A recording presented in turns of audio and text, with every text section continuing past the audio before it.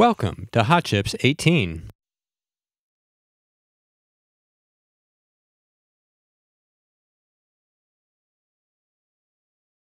Session 7. Novel Silicon Applications.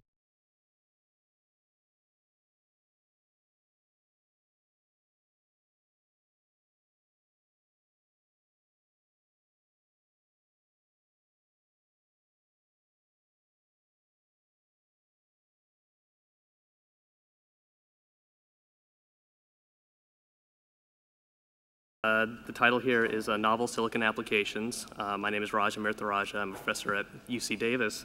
And in this session, we're going to be looking at a lot of more forward-looking technologies, things that are still in the research phase and either in academia or in industry. And our first talk is going to be given by Professor Rob Rutenbar. He's the Jetras Professor of Electrical and Computer Engineering at Carnegie Mellon University. He received his PhD from the University of Michigan in computer engineering. His research interests are in high-performance digital integrated circuits and computer-aided design, and today he'll be talking about speech recognition in silicon. So, okay, thanks very much. So thank you all for listening to the gong and coming back. I'm mindful of the fact that being the first guy up after lunch means that I'm competing with your crashing insulin levels for mind share. So I'll see what I can do to try to make this interesting. So I want to talk about this project called In Silico Vox that's been happening at Carnegie Mellon for a while, which is speech recognition in silicon. So where are we with speech recognition just in general? Well, on the desktop, on a high-end enterprise class kind of call center, on a big computer with a lot of memory, how are we doing? Quality's okay. I can't honestly say it's great yet. Vocabulary is very large. 50,000 words is very doable. None of those things are true as we sort of reduce the form factor. And even if you can run some speech recognition on your cell phone, the quality is not really great and the vocabulary is really small. One thing that is true about all of these things, whether it's an enterprise class sort of call-in center or just some little handheld kind of electronic app, is that all of these things are software applications. So let's just sort of step back for a bit and ask the question, how hard is it to do this kind of application today and in software? And I think I'm not saying anything surprising to anybody if I say best quality recognition, which is sort of the best you can do on a really big vocabulary, is really very hard, especially for the interesting case, speaker-independent large vocabulary, continuous connected speech, like I'm doing at you right now. As a very rough set of guideposts for sort of how difficult this is, let me offer you this 110, 100, 1,000 rule in big round numbers. If you're interested in recognizing it real time, okay, if you're looking for an error rate not more than 10%, which is not great, but that's actually pretty good. You need something in the neighborhood of 100 megabytes of memory footprint. You need something in the neighborhood of 100 watts. You need a real processor to do this, and you need something in the neighborhood of a gigahertz of CPU to pull this sort of thing off. And this is very doable on the desktop, but it turns out that this is remarkably limiting. Okay, so the In Silico Vox project at CMU, which has been happening for a while, although this is actually the first sort of public outing of this stuff, has this as its thesis, right? And it's that it's time to liberate speech recognition from the unreasonable limitations of software, that it's just a bad idea to continue trying to push this technology forward in a software-only form. And we think that the obvious answer is to do this in silicon. And there's a couple of reasons. The first is that most of the compelling apps tomorrow don't want 20% or 30%. They want factors of 100 or factors of 1,000 in performance or power. And we just think that ain't going to happen in a software-only form. And the other interesting reason for this is that we have some really successful historical examples of this migration. And the most obvious is graphics. Nobody paints pixels in software. You'd be nuts to think about trying to run an Xbox 360 as just all software, pushing your pixels around. It's vastly too limiting for performance, and it's way too inefficient for power. And it's certainly true on the desktop that there's some high-end graphics chip, but it's also true even in the portable space right now. Those videos that you're sort of streaming from ESPN or whatever, those things are not being painted, on your screen by software. There's actually a small graphics engine doing that. So we have a very good historical precedent for why we ought to do this. We also have some compelling applications, and there's lots and lots of them, and I'm just going to talk about two here. The one on the left is audio mining, which is a sort of the new buzzword, which is very fast recognizers. So these aren't recognizers that aren't running at real time. These are recognizers that are running at 10x real time or 100x real time or 1000x real time, like a recognizer running in your DVD that lets you fast forward this particular local personality, I'm told. Okay, fast forwarding to the point where he says, "Hasta la vista, baby." You know, my DVD can go sort of 20x, 50x, 100x real time forward. I would like to be able to search that stream. If you look at some of the evolving video mining kinds of technologies that are available on the web, where you go in a video where a particular catchphrase or a particular tagline or something is stated, the way that's actually being done is text search on closed captioning versions of that. It's absolutely not happening live. So there's lots and lots of applications in audio mining. There's also just all the hands-free appliances applications, you know, very portable recognizers. And the problem there is you don't have 100 watts. You don't even have a watt. In a cell phone environment, you have a hard 3-watt limit. If you're looking at putting a significant sort of feature ad on something, you have 100 milliwatts, maybe 300 milliwatts to do this. I mean, that's you know, many, many orders of magnitude beyond where software is going to get me. And you know, the obvious application for there is the ability to actually do something like decent dictation in a cell phone, which is still, you know, we're still pretty far away from that. What I'm going to talk about today is just the left-hand side. I'm just going to talk about the goal of trying to do very high quality, sort of best quality recognition very, very fast. Right? And we're just sort of getting to the point where we have some results to show, which is why I'm here today. So this is the overall structure of this talk. The first is the $2 tour, how speech recognition works. I figure, you know, based on yesterday, everybody at this point knows how sort of streaming video and H.26 whatever and stuff works, right? But I don't really have to assume that you actually know how speech recognition works. And in 30 minutes, I ain't going to explain it to you, but I'm going to give you sort of the high points. Then I'm going to talk about an ASIC architecture to do this that talks about how you strip away all the CPU-centric stuff and sort of get right down to what you need to do this application well. Then I'm going to show you two sorts of results. I'm going to show you some simulated results from an ASIC design, but something maybe more interesting for you guys, I'm going to show you an FPGA version. I'm actually going to show you a video of a live version of this thing running. So how does speech recognition work? Very complicated diagram with 3 big sections that I'm going to talk about. There's something called the acoustic front end that goes from somebody talking into a microphone and an A to D converter to a big vector full of numbers. There's something called the scoring stage that goes from a vector full of numbers to a vector full of probabilities. Right? And there's something called back-end search, which actually sort of glues all the things you think you heard together to try to recognize something, hopefully what you actually said. Right? The acoustic front end is basically signal processing. Okay? You talk into a microphone, it goes through ADC, and it goes through a whole bunch of transformations. We take spectra of it, we combine the spectral components in interesting ways, we take logarithms of them and we glue them together in ways motivated by the interesting physiology of the human ear. We take that information, we take first and second time derivatives of it so we can say whether we're going up in pitch or down in pitch and what's happening over time. We glue all that stuff together, and what we get is, at the end of it, we get a feature, or a feature vector.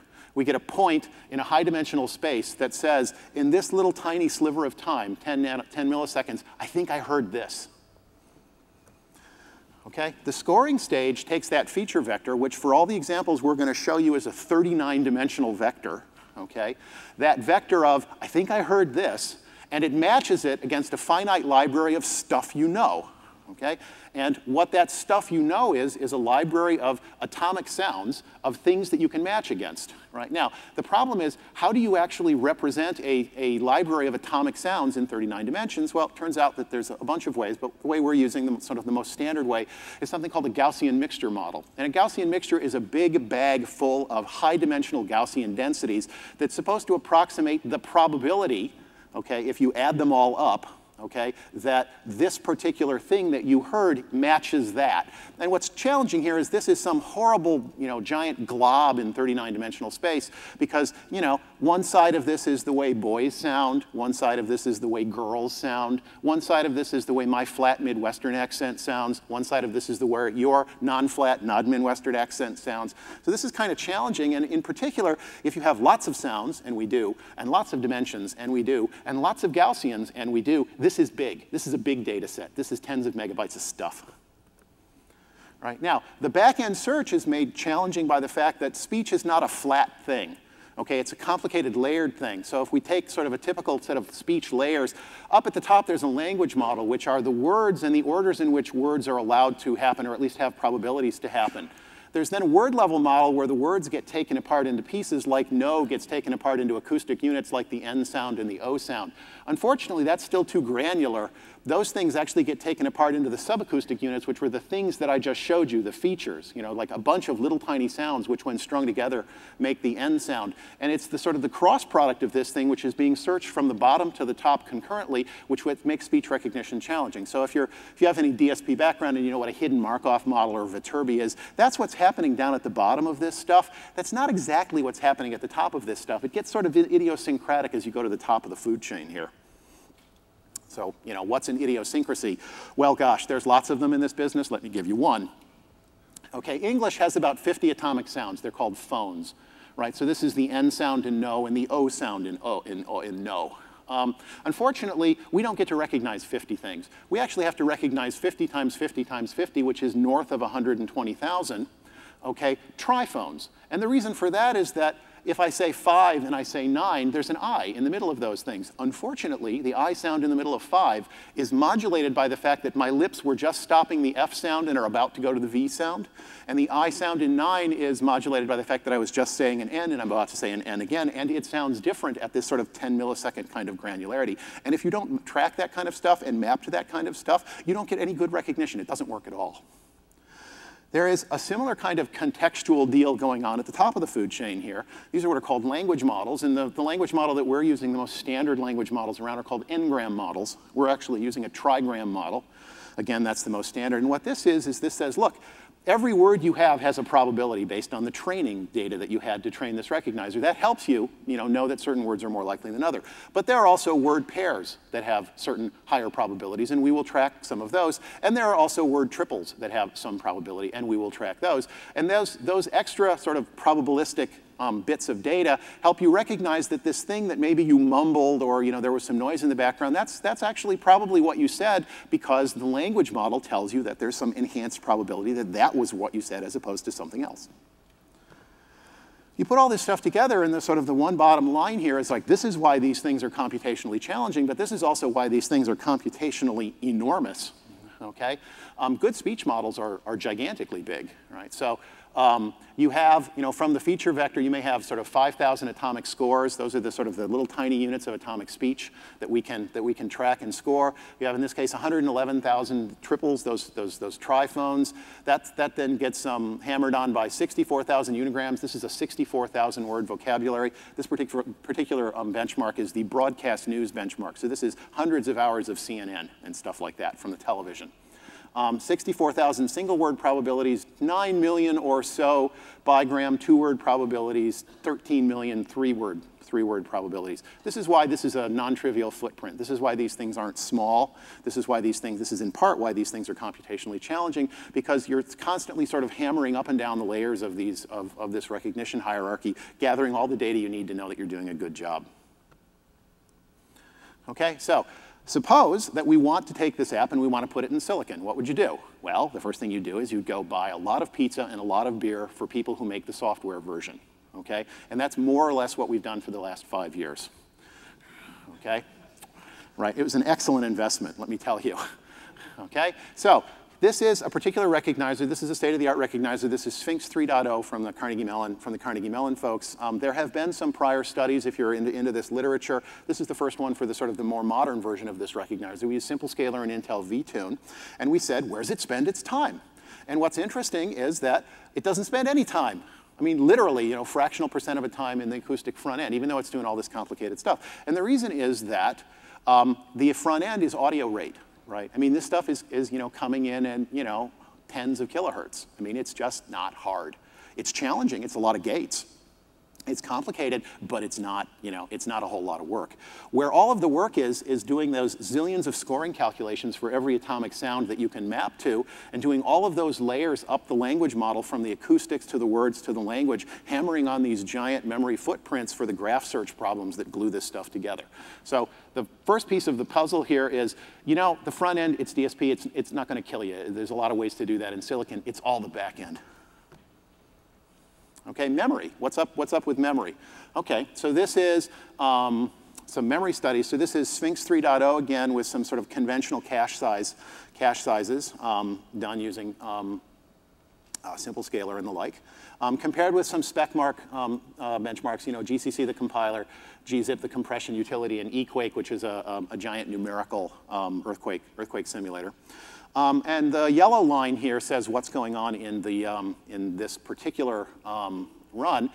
What can we say? Well, we can say a couple of things.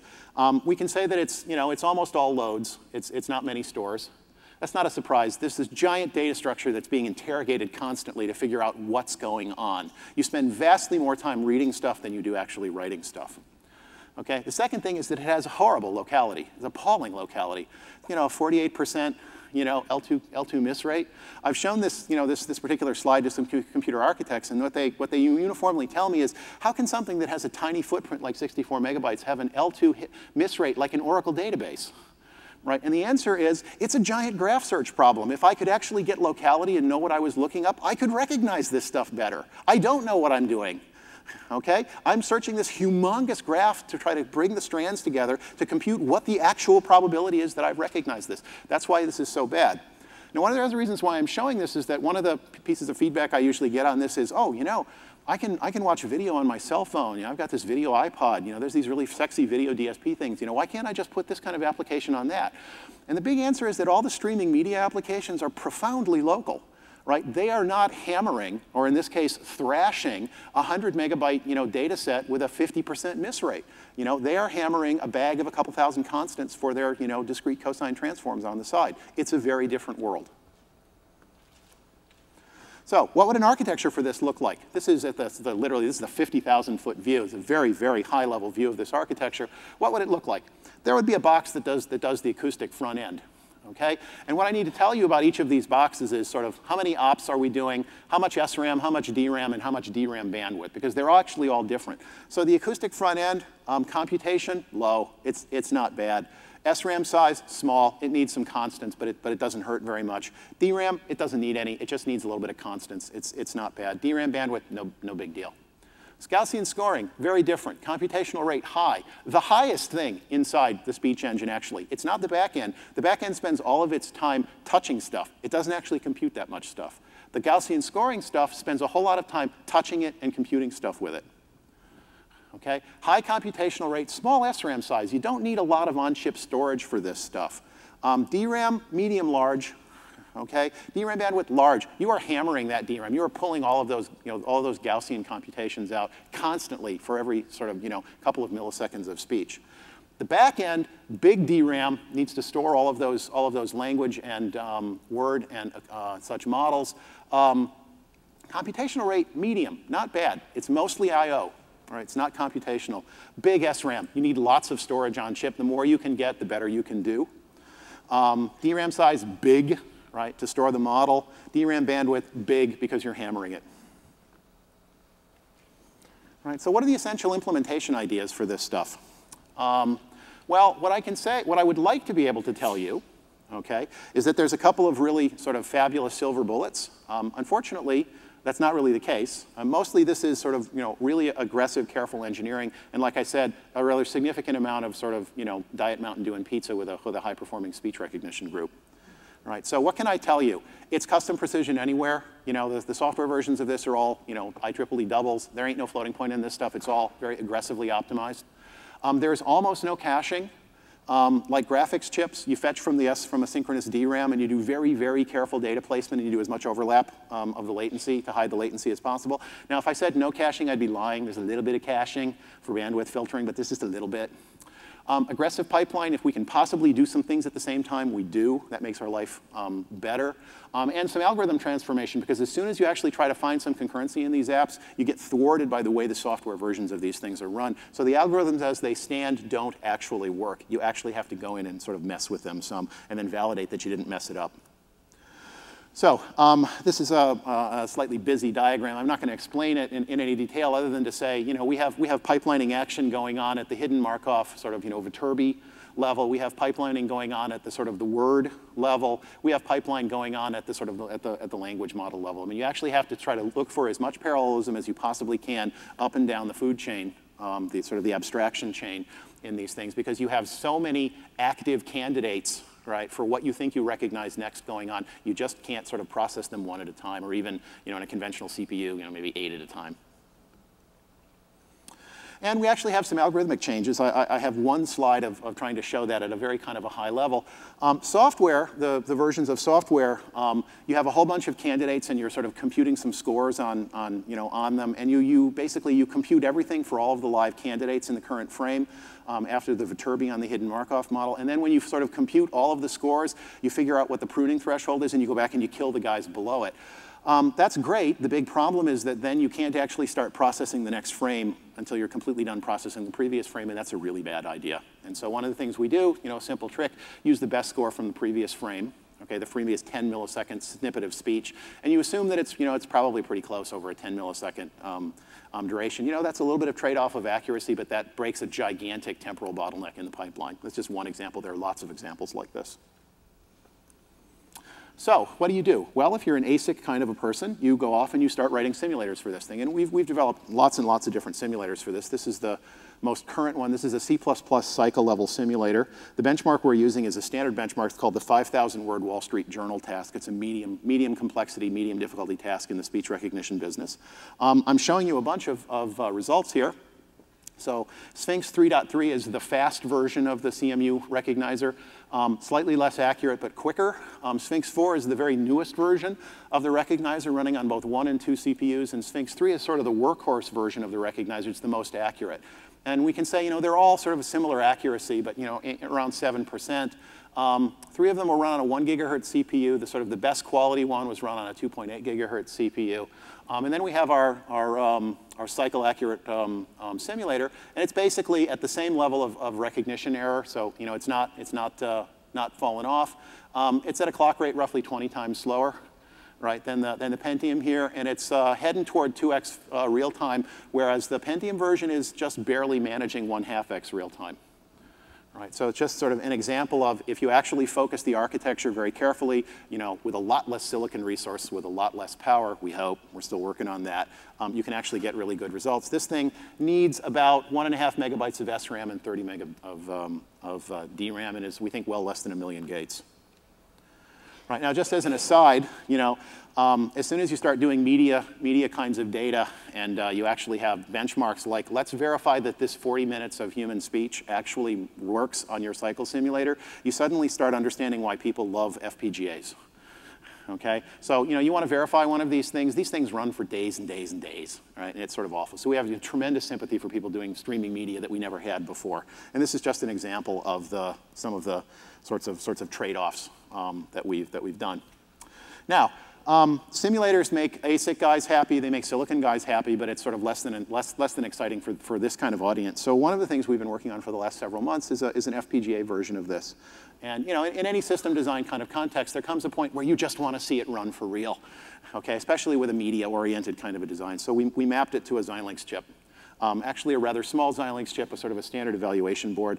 And this is itself fairly challenging. This thing is using 99% of the slices, which is nuts. We have no reason on earth to believe that this thing would route. It did.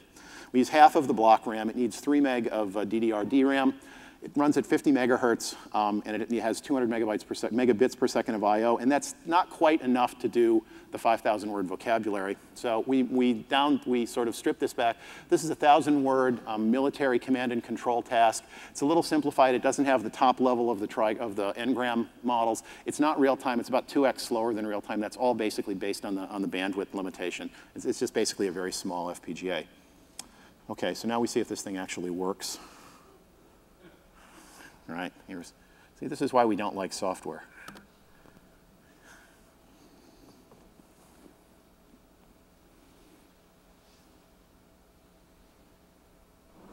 Hi, my name is Edward Lin, and this is Kai Yu. We're here to introduce Carnegie Mellon University's In Silico Box project, a fully custom hardware speech recognition system running on an FPGA.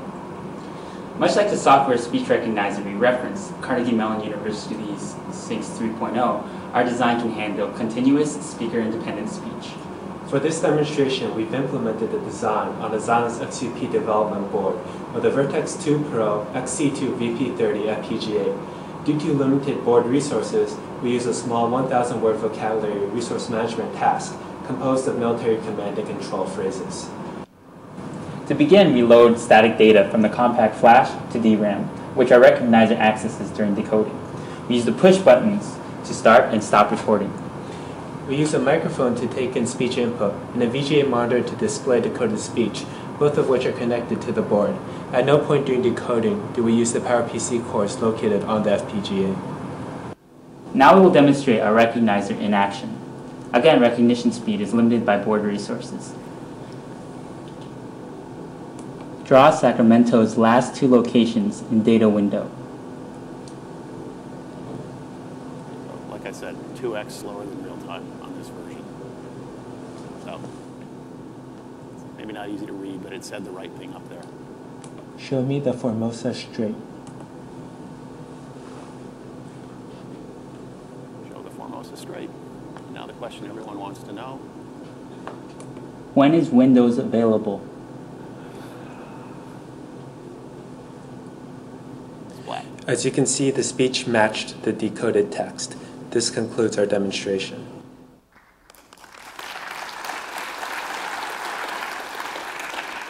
So what it lacks in technical values, we think it makes up in heart. And Kai and Edward are here if you want to go shake their hands. You know, in the speech recognition community, this is still a pretty baby recognizer.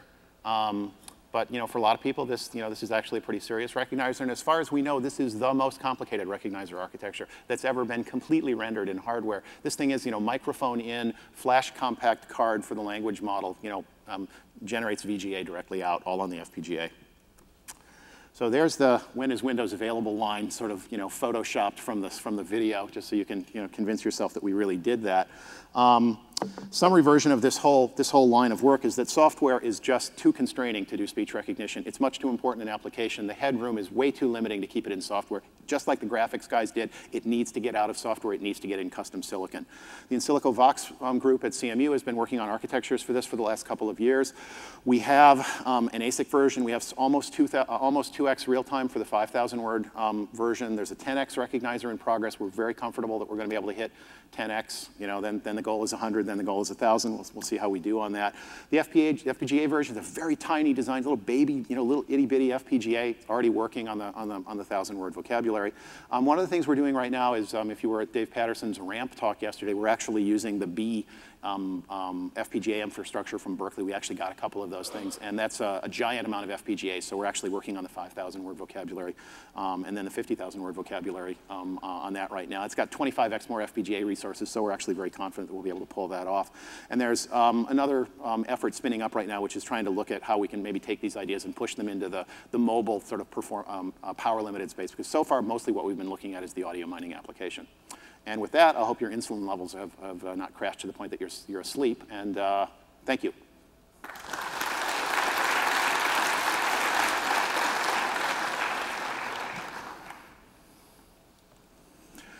So happy to take questions. Yeah, quick question. Could you say some words about the parameters of which you've done? How much is relevant to English versus, say, other languages? Like, suppose you were doing Chinese, what would you be doing different? So the question is, how much of this is English specific? We've only run the English language models, but that's basically the architecture. An acoustic front end that goes to a feature vector, a big scoring unit that maps features to probabilities, and then all these layers at the back. That's standard. There are, in fact, there's Spanish, there's Japanese, there's Chinese, English, there's Chinese Mandarin models in the Sphinx universe. We haven't run any of those things yet. All doable. Pretty much when you see changes in the language-specific changes, you tend to see that in the acoustic front end, right? So English is not tonal. Chinese is tonal. You need to track ups and up-down ups or down-up downs. I can never remember, right? But no, this sort of architecture is pretty generic. The vision for this stuff obviously is that in something like a portable space, you walk up with your flash card and you say, I'd like to talk Mandarin now, and you pop it in and off you go. That's certainly the direction we want to go in. Mike Butts from Ambrick. How much DRAM bandwidth do you need? When you say high bandwidth, how much is that? Well, right now, this thing, we need several hundred megabytes per second. Right, so I mean, this thing is sort of in the neighborhood. It's 200 and change right now, and that's not really enough for the 1,000 word vocabulary. The other problem we have sort of think graphics chips. I mean, those guys are gigabit, kinds of bandwidths. They have wider memories. We've only got a 32-bit wide memory here. They sometimes have multiple DRAMs, with multiple ports. We don't. One of the problems we have right now, the acoustic front end doesn't need any DRAM stuff. That's all on chip. But the scoring thing is hammering the DRAM for its scoring stuff at the same time in the pipeline that the back end stuff is hammering for it. And right now, one of the problems is they're fighting for bandwidth. Right. So it feels, it's well within the parameters of where, the high-end, DDR, kinds of graphics, chips are. I mean, we're using a sort of a not very exciting synchronous DRAM, not very wide, one port. I mean, we take a lot of inspiration from the graphics guys. Or they're out in front of us. They need whatever. We don't need that much bandwidth. Although, at 100x real time, at 1000x real time, life gets interesting for us. But so far, we think we're well within the norm. Yes? I'm Bob Stewart. Years ago, I had some of the early recognition hardware boards. And I'm curious, we had to train them.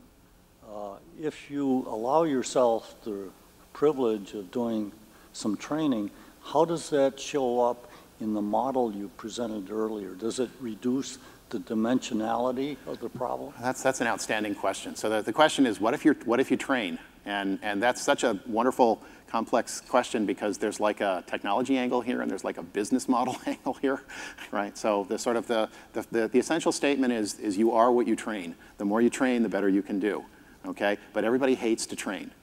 And in particular, everybody hates recognizers on their cell phones that they have to train, right? So the question is, how much can you do without training, right? That's the first question. Now, when people train, basically in this particular model, when people train, what actually happens is that they take that big bag full of Gaussians that represents sort of the blob in feature space that is a particular sound, and they do some sort of linear transform on it. Okay? So what you do is a bunch of words will pop up on the screen, you'll sort of talk to them, you'll know what the right answers are, you'll look at what the feature vectors were that were calculated, and you'll look at sort of where it landed you in the scoring, and you'll say, is there some linear transformation of the feature space, all right, of that bag of Gaussians? Can I rotate it? Can I slide it? Can I stretch it? That gives me better probabilities for what I did.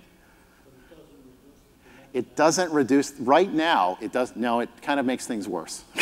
Right? Pretty much everything you do in speech recognition that makes the quality better makes everything for the hardware guy worse.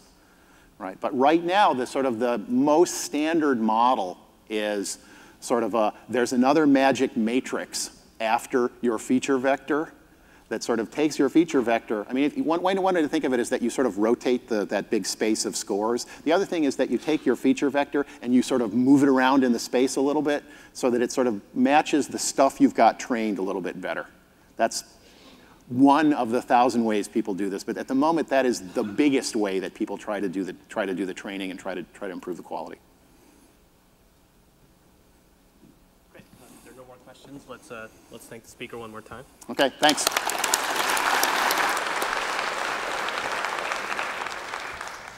Okay, our second talk is entitled a novel processor architecture for high-performance stream processing, and it's being presented by Jan van Lunteren. He received the PhD degree in electrical engineering from Technical University of Eindhoven in the Netherlands. And he's been working with IBM Zurich Research Laboratory in Switzerland since 1994, doing research in a bunch of areas, high-speed networking, high-performance memory systems, deep packet classification algorithms, and high-performance programmable accelerator engines. So please help me welcome Jan. Thank you very much. Okay, so it works. So the title of my presentation is a novel processor architecture for high-performance stream processing. So what are we doing? So in Zurich, we have started some research project to investigate whether there are some opportunities for, say, a non-traditional processor. And the objective is basically to realize a kind of general purpose accelerator engine. And this in contrast to typical accelerators which focus on one particular application. So we want to have something that's more our our initial focus is on applications that operate as we loosely define streams of data. And examples are XML processing, compression, pattern matching, encryption, networking. And this list is not exhaustive. So basically what we try to design is a single engine that is able to do each of those tasks and potentially combinations of them.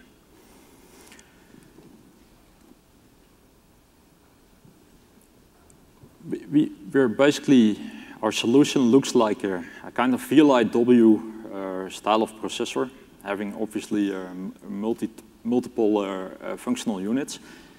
But these units can be rather diverse, as we'll see in a minute. So we can have standard units such as ALUs, floating point, and so on. But it can also be much more complex. So we can have search engines in there. We can have all kinds of encoder engines. And basically, we can have small cores as well.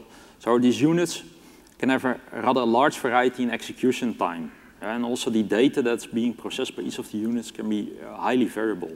Now, our target is basically to run the processor at 2 gigahertz for CMOS or 65 nanometer CMOS.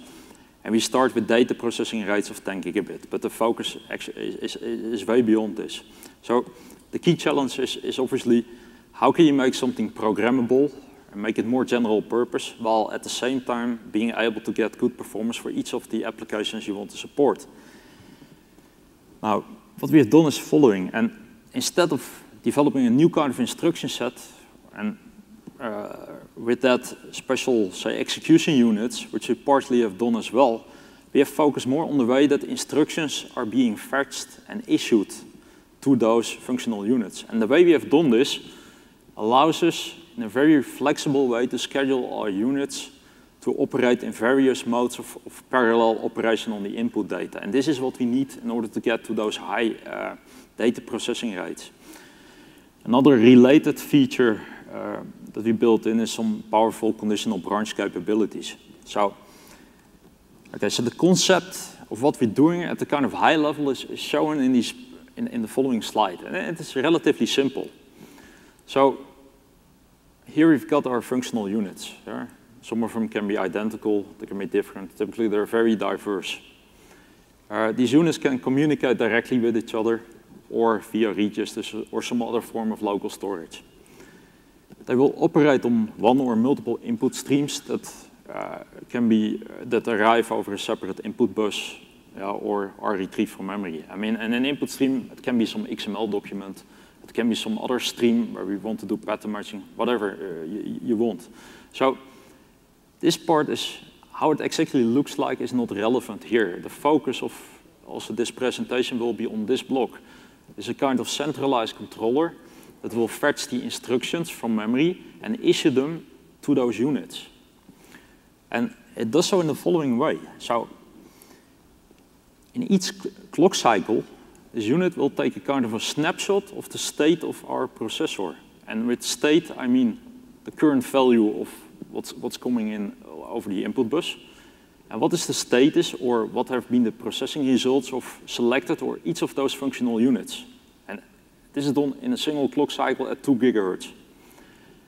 And basically in response, it will analyze the situation and react with dispatching the appropriate instructions to handle what it just has seen, some events, for example, and send these instructions to selected or basically all functional units. So this is the concept.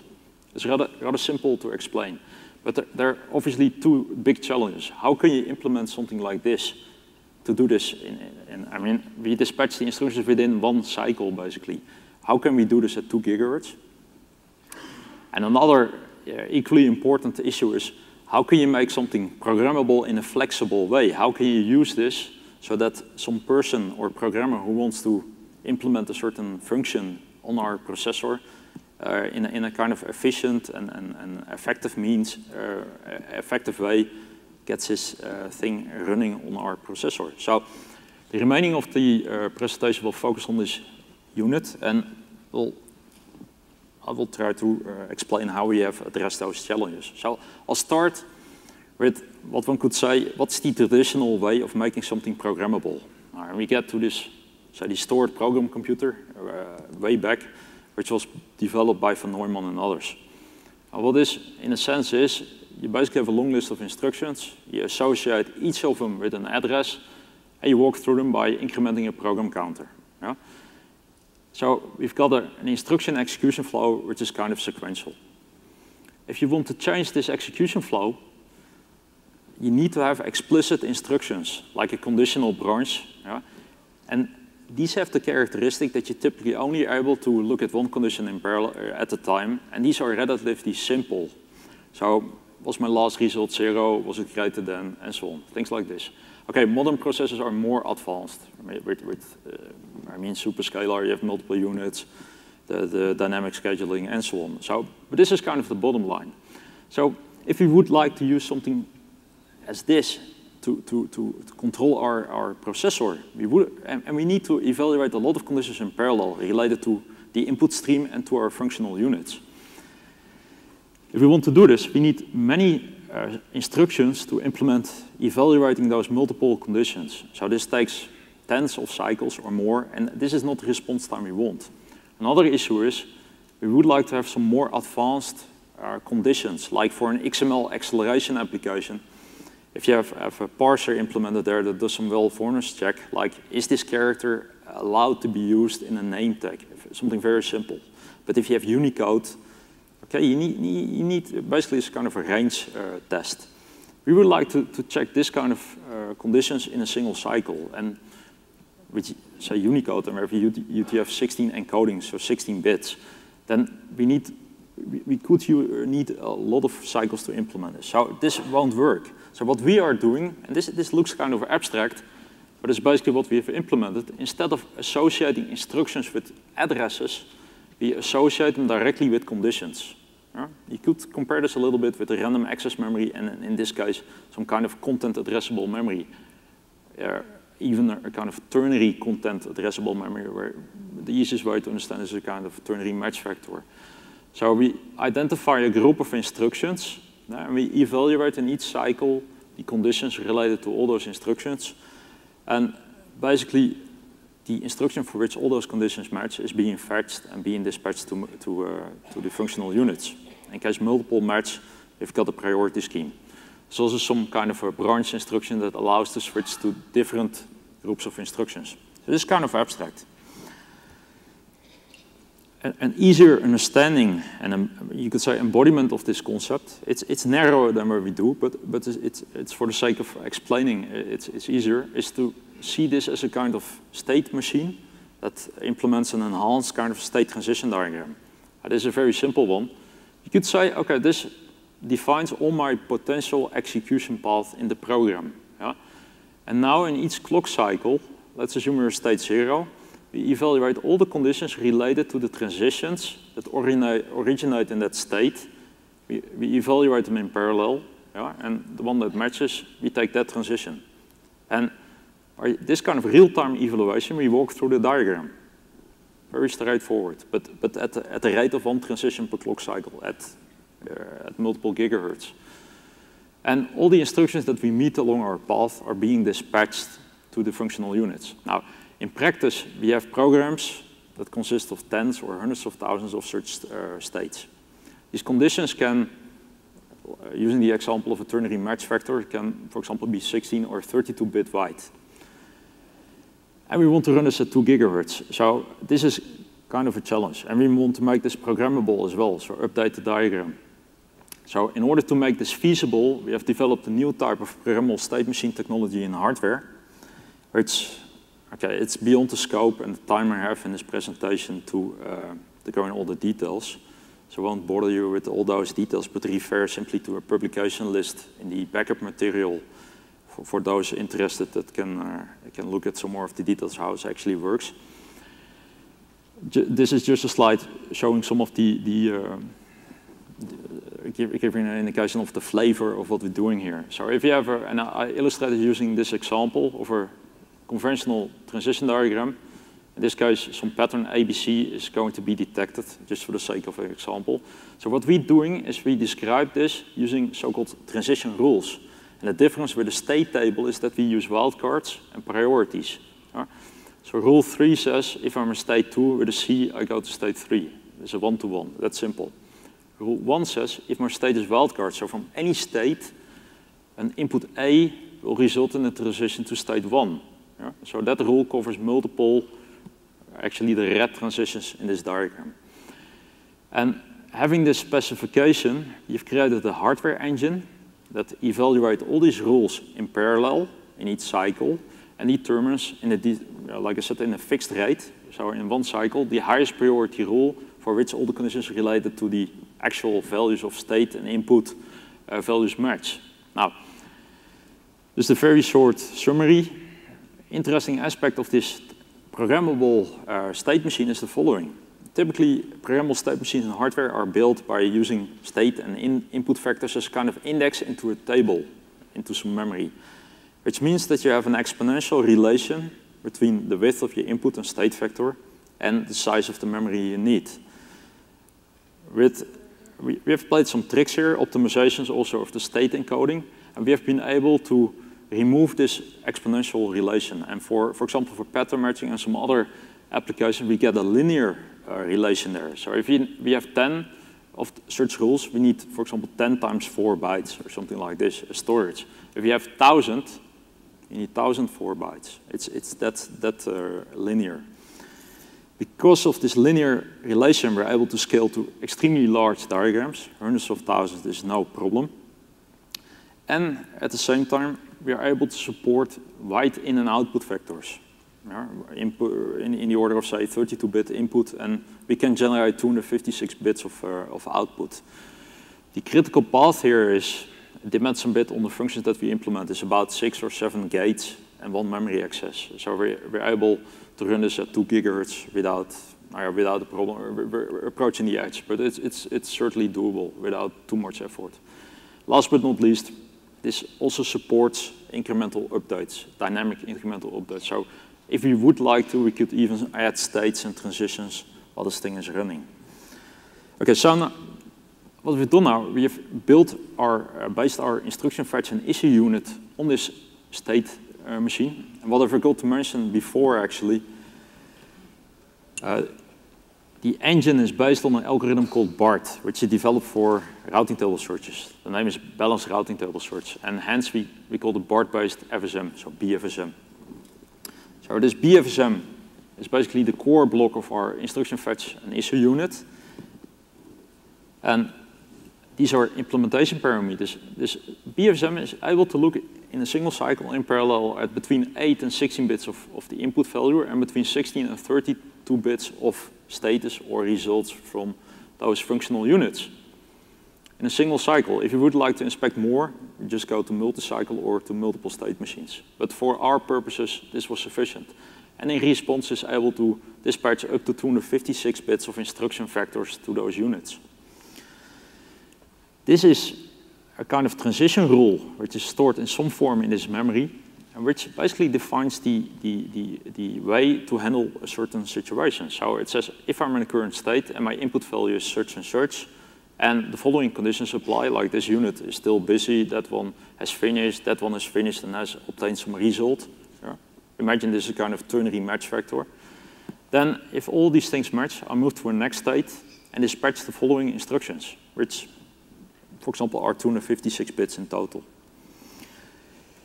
So in our case now, our executable becomes a long list of those rules. Yeah. And the hardware, from a conceptual point of view, is able to evaluate hundreds of transitions rule in parallel to pick out the one that we need to proceed with our processing. And what's now interesting, the things that you can do here is the following. So assume we have some functional units here which we want to synchronize. And this is kind of a piece of cake now, having this kind of construct available. So we just specify conditions like if this unit is done, or has reached the synchronization point, and the other one as well. Okay, then we're in sync, and we dispatch some instructions to continue. You also will have 1 or 2 other rules saying, okay, if this unit has already reached the synchronization point and the other one not, we put the one that was already in front, we put on hold until the other one has also reached it. And that's more the application that we're using it for, is that we are now able to set up units dynamically in a pipeline fashion. So if we, for example, in some form of processing, whether you do some protocol or compression or whatever, there are certain scenarios where you would like to put multiple in a pipeline fashion. So basically, you set up rules covering all potential states of the pipeline you're interested in. And it's relatively simple. So if this would be a pipeline, you will have a rule that says, okay, if this unit as completed is processing, and this one as well, then the instructions determine, hey, we'll move the result data to the next stage, and we initiate the processing of that data by this unit. Another rule will say, okay, if this unit has completed its operation, and the next one has not, you simply have an instruction that says, okay, you have to stall this part of the pipeline or temporarily buffer the data.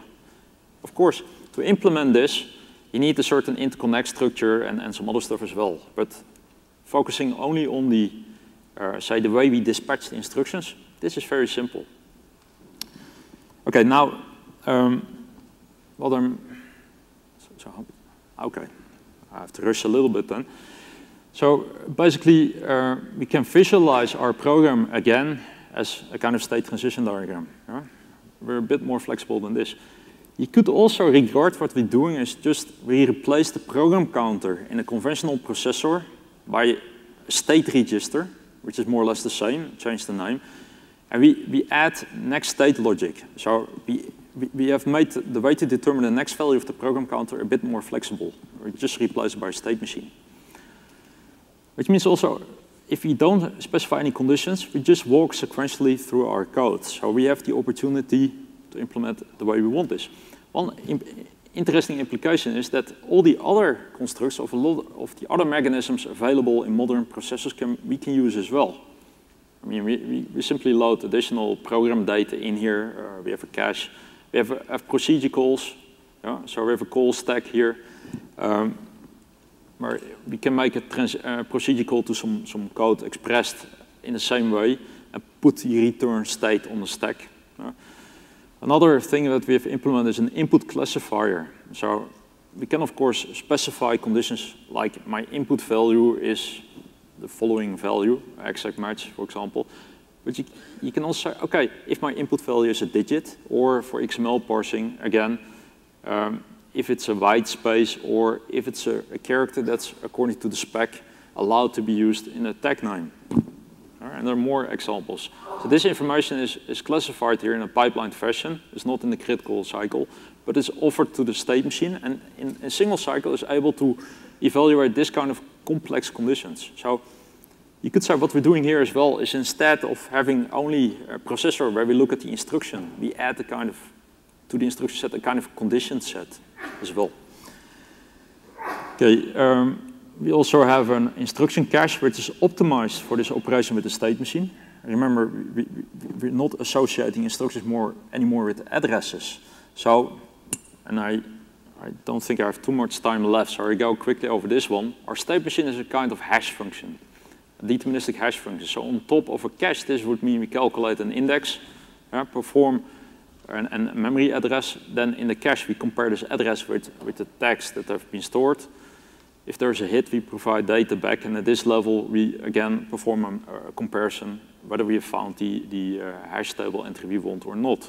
What we've done, we've integrated this functionality in our cache, and we still do both comparison, so the address and also the hash comparison, where we do this in parallel, and one is done in a speculative way. And basically, if both will match, we've found our cache line, or our hash table entry, in this case, our transition rule.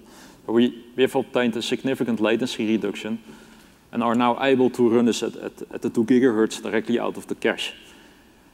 Another interesting feature of this cache is now that we're able, in a flexible way, to map our transitions on cache lines. Now, if for some reason this would be our interesting execution path through our program, yeah, for example, this is time critical or this is the most frequently used path, we can map, and in this example, we map 4 transitions on a single cache line.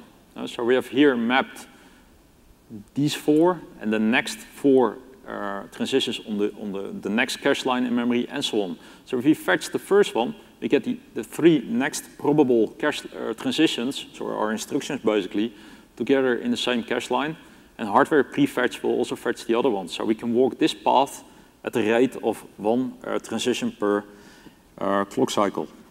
Okay, so almost done. So my experimental results. Okay, we've built several hardware prototypes, mainly also FPGA. We have done several simulations, also built a range of simulation models for various applications. Synthesis experiments have shown to run this really at 2 gigahertz in 65 nanometer CMOS. We intend to try to optimize it beyond, but we have to see. And at that speed, we can obtain a maximum rate of 1 transition per clock cycle out of the transition rule cache. An interesting observation was, and this related to some hardwired accelerators that we had. And we wanted to make this programmable.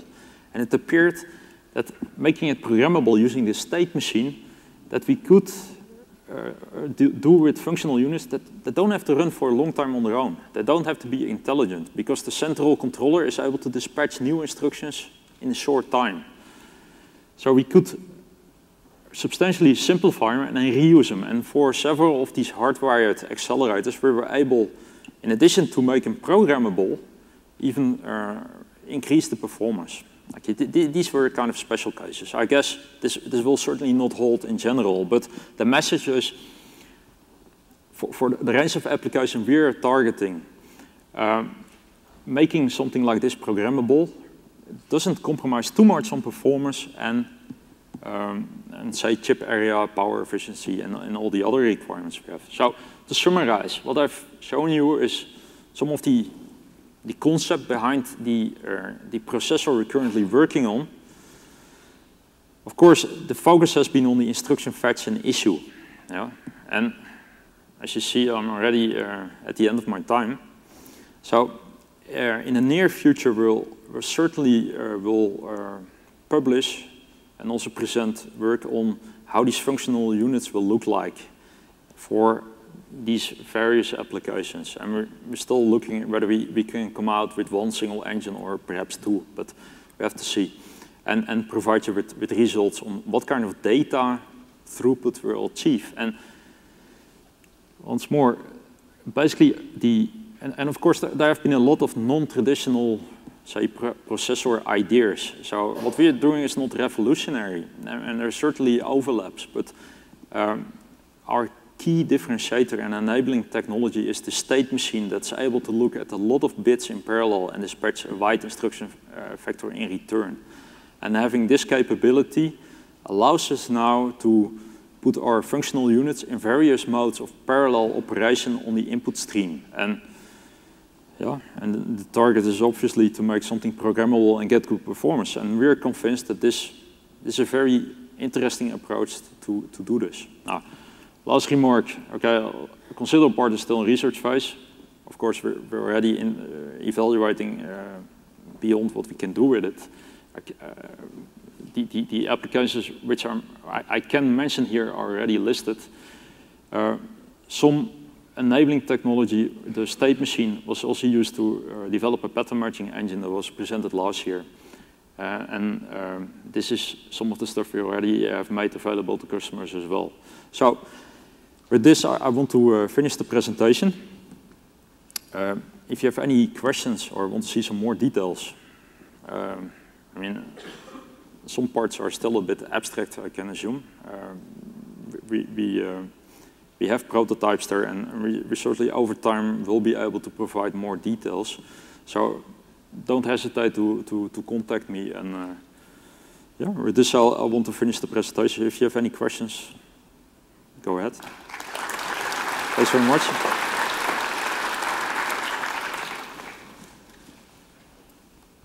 I think we have time for a brief question. Nobody. Okay. So it was that clear, or? You can certainly contact Jan if you have further questions. Okay. Thanks very much. Thanks, Jan.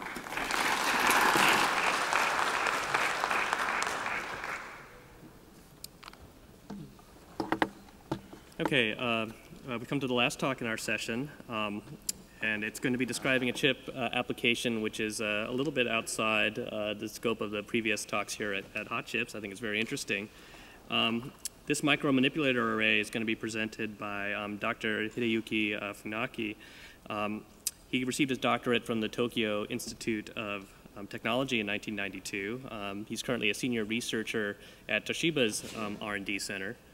And his main research interests are in smart powered devices and MEMS. So please help me welcome Dr. Funaki.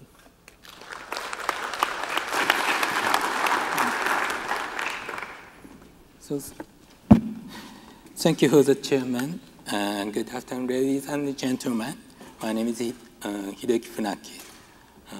First, I apologize for the absence of the first author, Mr. Suzuki. He is unable to attend this conference because of the business problem.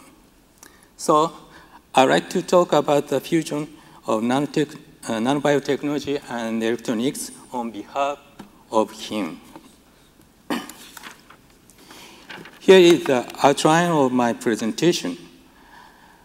First, I tell you the introduction of this research. Next, I explain the device structure and the theory of physical interaction. Then I'll show you the experiment setup and result. Finally, I'll mention the future visions and conclude my talk. Now, I'd like to start with the motivation of our research. The fusion between medical science and engineering has offered a new value for our life. Recently, the progress of nanotechnology has been remarkable. Especially, nanobiotechnology is a key technology in the wide field related to biology, such as medical treatment or diagnosis. On the other hand, we can learn various knowledge from biology, which is applicable to electronics in sensing or processing function. Even though the invention of a novel micromanipulator device for nanobiotechnology is the purpose of our research, the innovations of electronics by nanobiotechnology, such as self-repair devices, are our final goal. Next, I'll show you our approach to nanobioelectronics as an electronic company. In today's world, we have high demand for medical and healthcare. This leads to the promising future technology of tailor-made medical treatment corresponding to the need of the individual.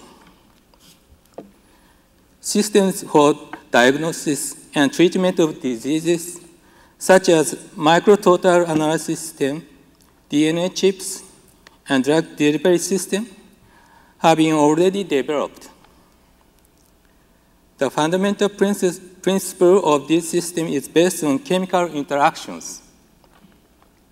So we intend to use the physical interactions on a cellular level to create a new biological treatment system. As an example, we introduce a new concept of physical antibiotics. I will explain the concept in the next slide.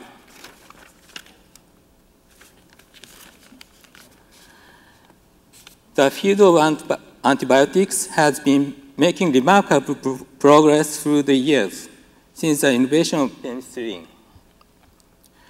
However, there are remaining problems such as their harmful side effects and multiple drug-resistant bacteria such as MRSA.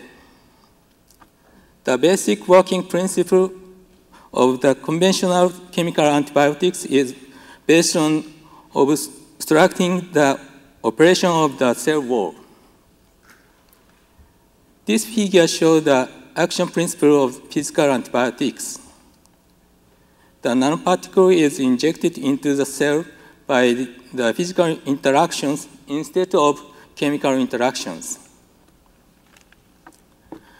The cell wall is supported by high pressure of 8 Pascal or 20 Pascal.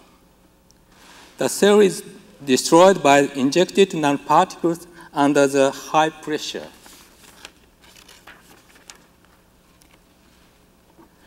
We consider that an injection model of nanoparticle into the cell wall had two processes.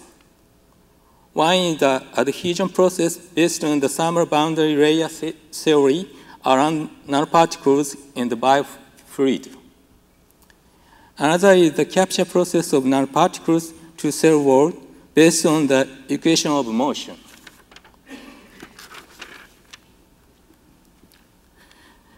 The theory of the adhesion of nanoparticle is explain the thermal distribution in the nanoparticle and the boundary layer. Here A is the radius of nanoparticle and B the width of the stagnant layer in the biofluid. Under the boundary conditions, assuming the continuity of energy flow and the flow temperature of the biofluid, we can obtain the surface temperature of the nanoparticles, T1A. The smaller the flow speed of the biofluid around the nanoparticle is, the larger the stagnant layer B is, then the higher the surface temperature of the nanoparticle is. This situation leads to the adhesion of nanoparticles to the biofilms or bacterial colony. In order to explain the capture of nanoparticles into the cell wall, we use the equation of motion for the mobile protein with the viscous damping constant in the plasma membrane Cx. If the complex amplitude of A and B are introduced, we obtain the equation 5.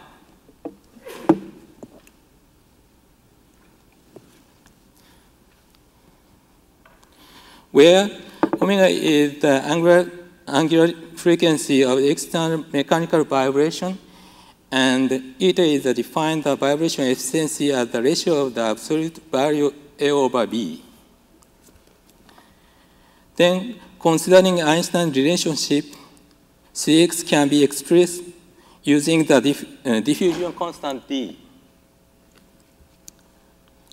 Under the condition that eta 2 minus 2 is sufficient rather than 1, the equation can be modified as equation 7. This equation gives the optimal frequency omega for the efficiency vibration and is very useful for designing in vivo and in vitro applications. For feasibility study of physical antibiotics, we introduced a new MEMS-based reactor to observe interaction between cells and nanoparticles. In order to obtain large collision energy between cells and nanoparticles, we adopted the vibration of mechanical diaphragm by electrostatic force. The diaphragm is fabricated on SOI, and its size is 4 millimeters square. The cavity formed the small gap between the diaphragm and silicon substrate.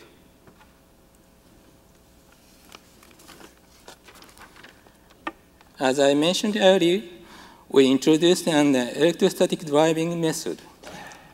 However, an electrostatic drive under the wet environment can short out the electrodes of the electrostatic actuator.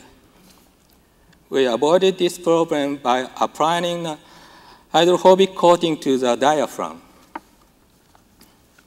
A hydrophobic coating is generated with a mixed gas of fluorinated serum and water vapor. This figure shows the block diagram of experimental setup. A water droplet of each cell and silica particles was applied directly on the diaphragm. Each cell are chosen for testing material since they have typical characteristics of biocells.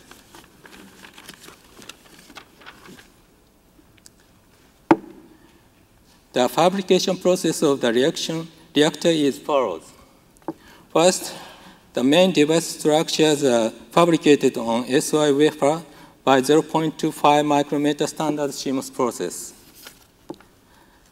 Second, the oxide layer is etched down to the silicon substrate by reactive ion etching, and formed lattice is arranged in a 30 micrometer pitch.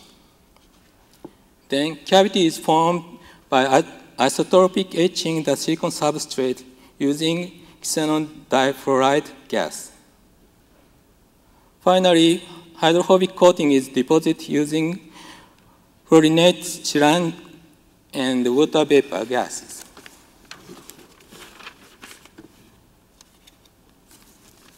Here, the experimental results of the mechanical diaphragm excitation are described.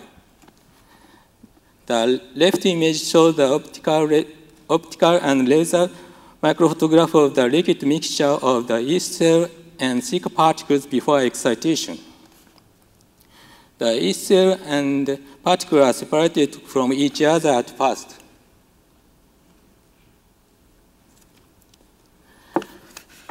The right images show the photomicrograph after electrostatically driving the mechanical diaphragm at 30 volt and 1 kHz frequency.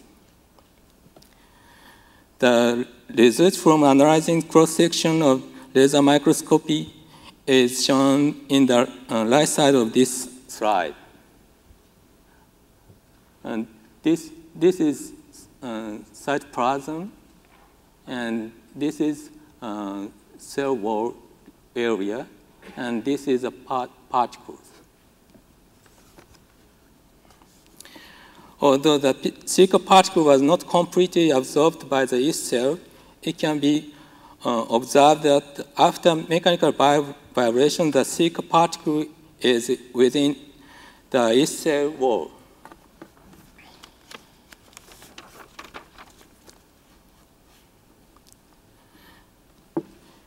These images show the absorption of particle group to the yeast cell. Taking advantage of thermal boundary layer theory, we can improve adhesion of the particle to the yeast cell. In this experiment, we succeeded in showing adsorption of the particle to the cell, which has first stage of the physical antibiotics phenomenon. However, the additional physical energy is required for the complete destruction of the cell wall. So we have investigated another external excitation energy.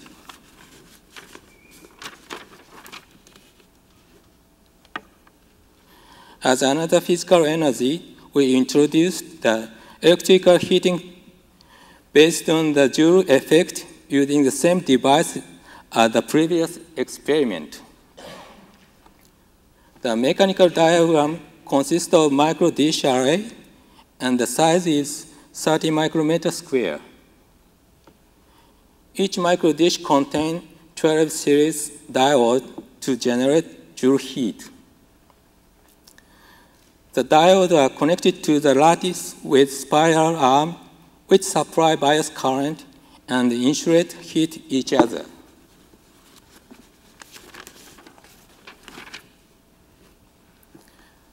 The left figure shows the current voltage characteristic of the integrated 12-series diode into a micro dish. Joule heat is generated with a large forward current. The heat conductance is obtained to microwatt per Kelvin from the measurement. And the thermal capacity of micro dish is 3 nanojoule per Kelvin. Based on this result, the right figure shows the relationship between the temperature increase of micro dish and forward current. This figure shows the time-dependent characteristic in the diode heating experiments. The dish temperature rises quickly with the current. Because the thermal capacity of the dish is small, the temperature of micro dish achieves equilibrium in a few milliseconds, and the response time is very short.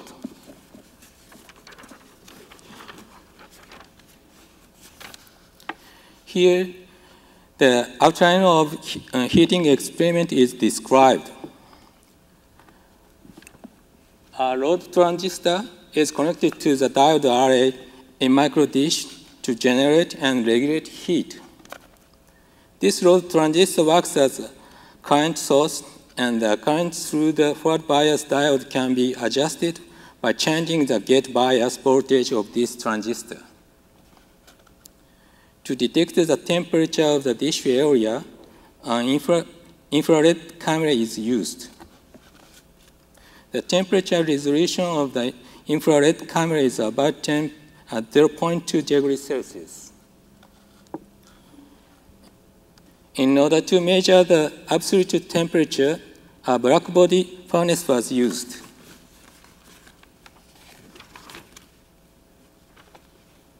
This figure shows the temperature of the chip according to changing the gate voltage of the load transistor. The current that flowed to the 12-series diode for single dish is 200 nanoamperes at the bias voltage of 1.5 volts and 700 nanoamperes at 2.0 volts, respectively.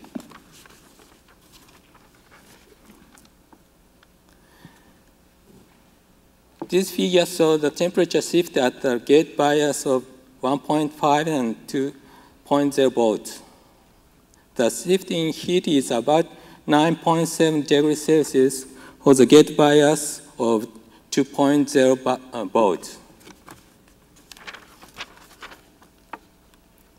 Next, I would like to describe the selection heating mode experiment. The aluminum thin layer are wired to the four area of mechanical diaphragm. The DC power supply voltage was applied to each micro dish by shift resistor line by line. The sweep speed of applied voltage can be changed by changing the clock frequency. The current flow only the select diode because of the rectification property of the diode. The current of diode can be also controlled by the gate voltage of the load transistor.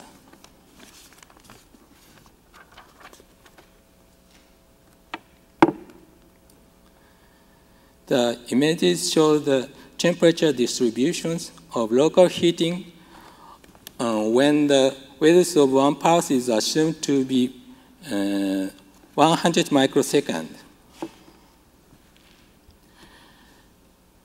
The high temperature area shifts the position from the right to the left side of figure with time. Because the shift resistor sequentially supplies bias current from the right to the left dish. The temperature of the micro dish attained 62.6 degrees Celsius.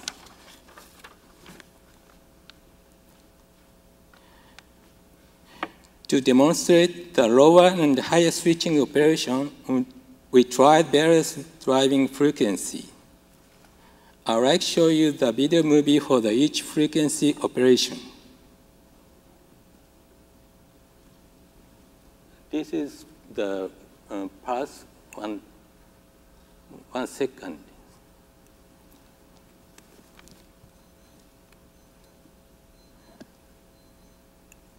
And this is 100 milliseconds.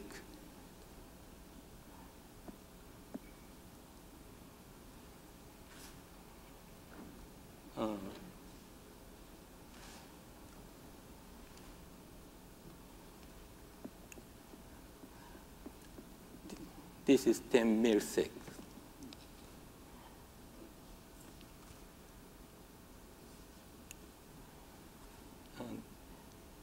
This is 1 millisecond, and the intensity is very weak because of very high speed.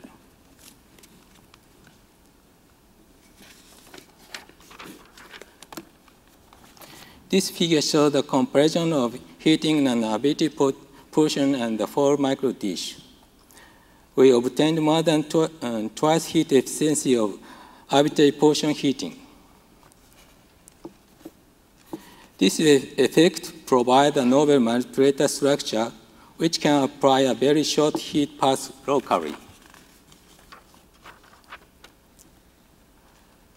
This is the remarks of micro dish heating. Heating of whole micro dish array and just an arbitrary portion of micro dish was demonstrated.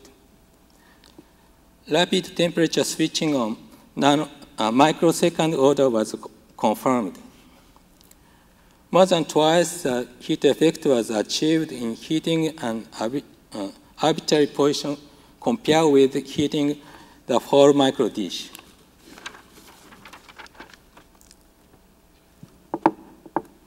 We also proposed advanced device operation based on this manipulator. A portion of the micro dish array is used as a thermal sensor. While the 3-diode heat micro dish, the temperature rise of the micro dish also shifts the bias voltage of the diode because of temperature dependence of the diode. We can sense a small shift of this bias voltage by amplifying the signal electrically. Then the temperature difference between target cell and blank can be detected. The other micro dish is used as a reference to cancel the silicon substrate effect. Since the dish has no cavity on the substrate, we are now preparing for the measurement of the temperature spikes caused by exothermic biological reactions.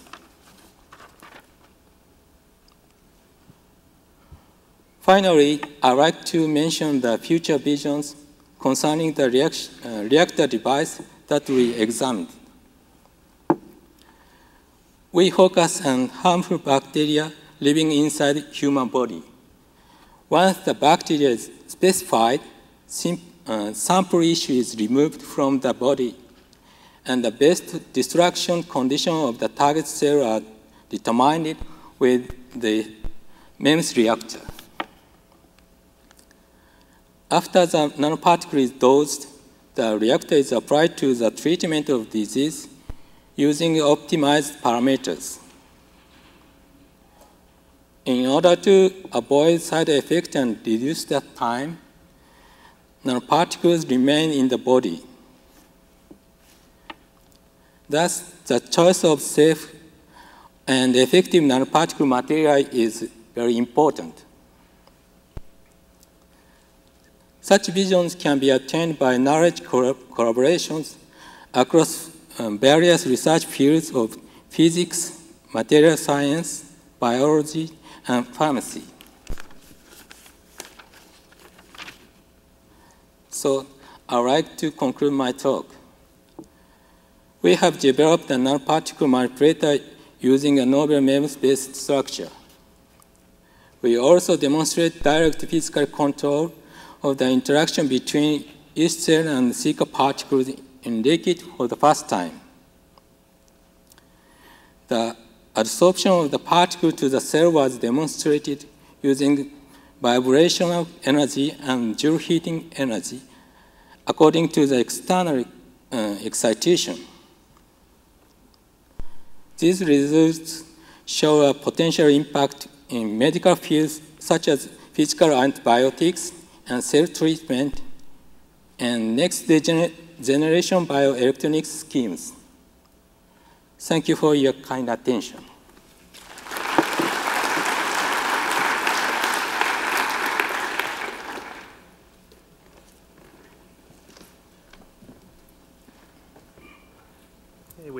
few minutes for some questions. Okay. Actually, I have a quick question.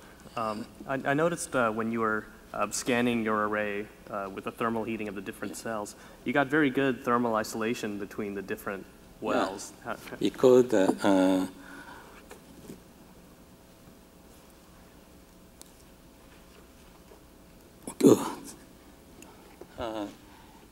this spiral arm ensures the diode to the frame. Yes.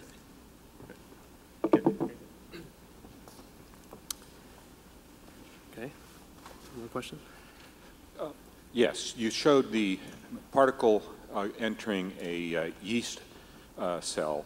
I wasn't very clear on sort of what the categories of cells that you want to eventually apply this technique to. I'm sorry? What sort of cells? Just viruses, parts of the human body? Is there any particular restriction? What other cells besides yeast cells can you use this technology for? Yeah. Yeah. So what other cells besides yeast cells? Okay.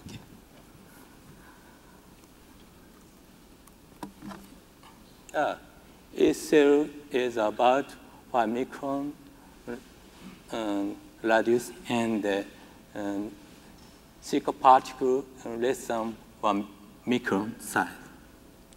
Okay, so you're focusing on cells that have a very thin membrane, hydrophilic, that is around 5 microns in size. Okay, thank you. Okay. Well, thank you very much. That's the end of session number 7. I guess we have a break right now, and then we'll be starting session 8 on communications. Thank you very much.